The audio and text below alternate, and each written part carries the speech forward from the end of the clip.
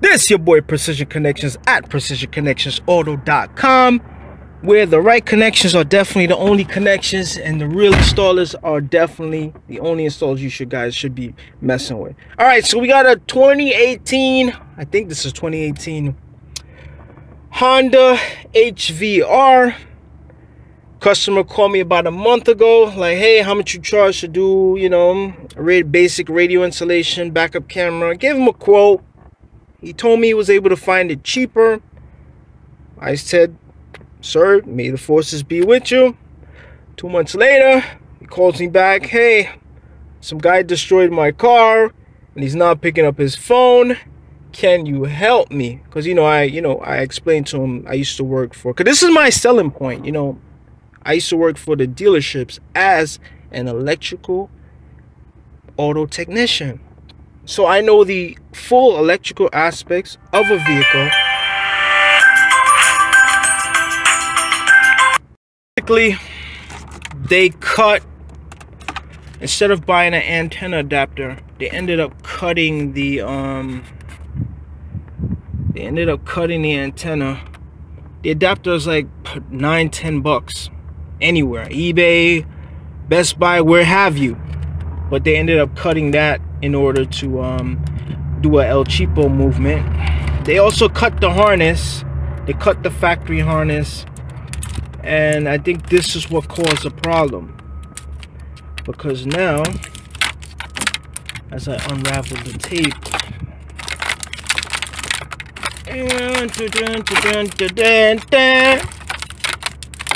let me see how El Cheapo get down. So okay, so all of your USB connections are cut. This is a USB connection, this is an auxiliary connection, and this might be another USB connection somewhere. So you got the CAN bus here. I guess they somehow shorted that out. Maybe that's what's causing this, or maybe not. Okay, so as we ravel the tape, I mean, the harness for this, if you look up this harness on eBay, the quick adapter harness, around, you get for $10 with the antenna adapter, maybe $20. What's this right here? They cut this. Don't know what that is. Don't know what that is for. Maybe the satellite radio connection or something. They cut that. So now customer comes to me crying, could you please help me? And I'm like, why would you need my help? Weren't you just here and you said that you could get the job done cheaper somewhere else? So what happened? Let me show you guys what happened. So they messed up some connection right here, because this is where everything started, and for some reason, let me shut the vehicle off. You can see all these lights are on. Your boy Precision Connections, truly always here to save the day. So they ended up in the fuse box. So now, just a short note, the person who did this installation is no longer in communication with the customer, and that's why the customer is back here trying to get my help, which is going to cost him way more than what I initially charged him to do the job the right way. I could never understand certain customers, just a small few. I have my loyal customers, and they, my fingers in the way, but too bad. My loyal customers, they always come through. They always show me love. They always appreciate the highest quality standard work. All right, let me see if I can unplug this. So this guy is actually in limp mode because the vehicle does not want to shift anymore, because he took the battery off and then the car took itself out of limp mode. And for you guys who don't know what limp mode is when the car detects a problem, a severe problem, it goes into a default factory setting to prevent further damage to the vehicle. But the downside with that is that you don't get any type of normal driving performance. I think the maximum you can go is probably 37 miles per hour. Well, having said all of that, let's jump back into the saga of not doing business with the professionals and going to El Cheapo. So as you see it, El Cheapo figured that he had to break inside the fuse box in order to find something to fix the problem.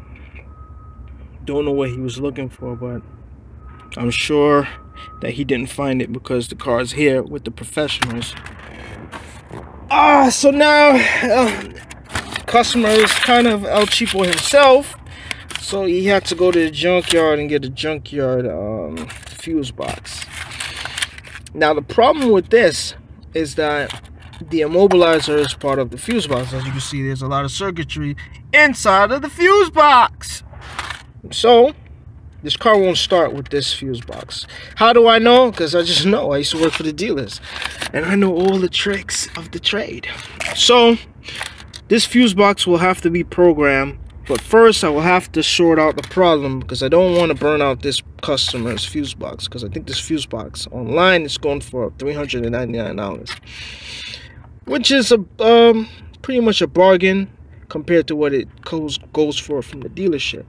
So I'm gonna sort out all of these wires and yeah. All right, so what's not working? Wipers. And matter of fact, let me just put the fuse box back, like they say. Like they say, a picture's worth 1,000 words. This one, the video's worth 10,000 words. So I was going to put it back and show you what the car is not doing. So you little kitties out there, little puppies out there that think you trying to come up in the game and try to, I'm going to undercut everybody, I'm going to come with the cheapest price.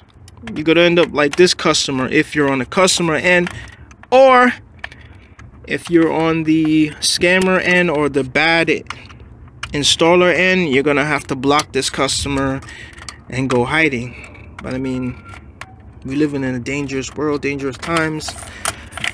A lot of people depend on their vehicles, especially a vehicle that has less than, in this case, that has less than 7,000 miles. I think it has like 5,000 miles on it. And I don't know. You guys just gotta learn the hard way, I guess.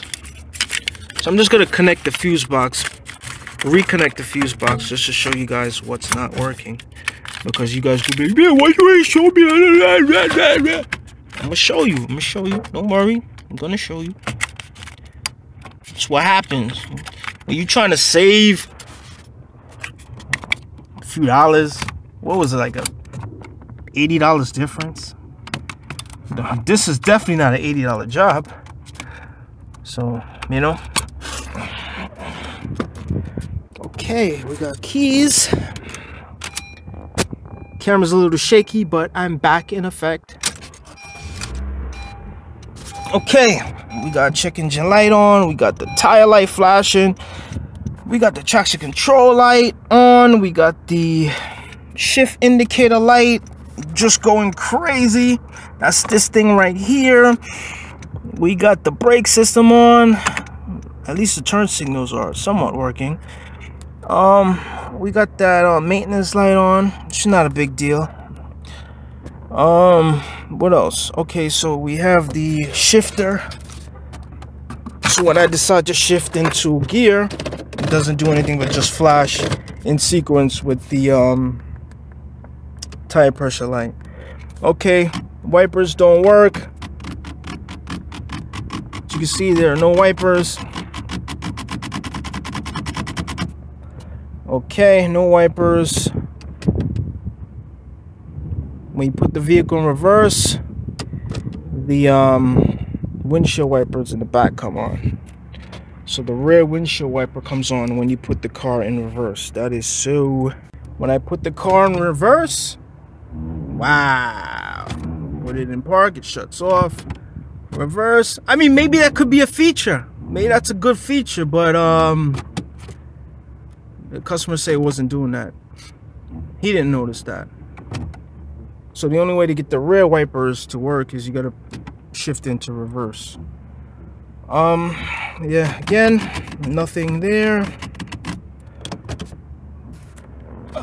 The windows don't work.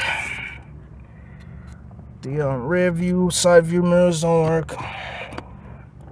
And that's what you get when you rock with El Cheapo. Yo, he's not even picking up his phone, yo. He turned off his phone on the customer. Customer call went straight to voicemail.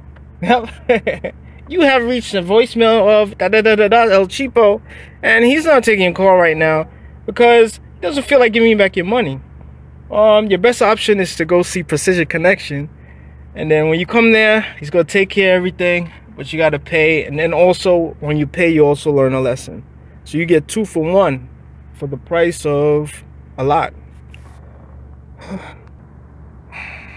For the sake of keeping the video short, I'm just gonna fast forward through everything. Pretty much just straighten up all the wires, fixed all the CAN bus connections. I do have a video that I'm gonna post on another channel of this particular vehicle, just going through every single wire. So just stay tuned for that link. That's coming really soon. Man,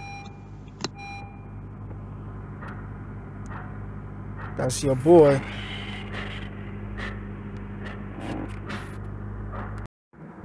So holla at your boy Precision Connections if you want things done the correct way. Man, that's how it's supposed to be done.